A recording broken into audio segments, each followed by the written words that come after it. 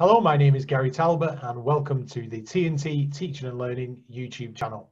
In this video, I'm going to show you an activity that you can use in your lesson to find out how much people have understood from a topic, a particular lesson or a learning episode. So you can do this whenever in your lesson or at the end of a topic as revision if you like.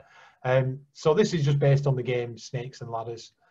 So what you would do is you'd create some questions on the Snakes and Ladder game board itself, or you could give them a game board and you could print out a list of questions for each of the different numbers if you wanted to. Obviously it takes a little bit of time to prepare. I will put an example template for this game in the description below, a link to it so you can download it and modify it yourself.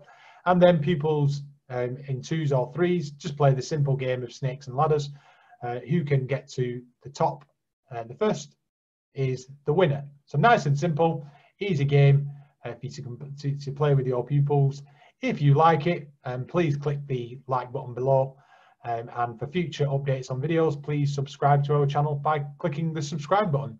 Okay, thank you very much and see you later.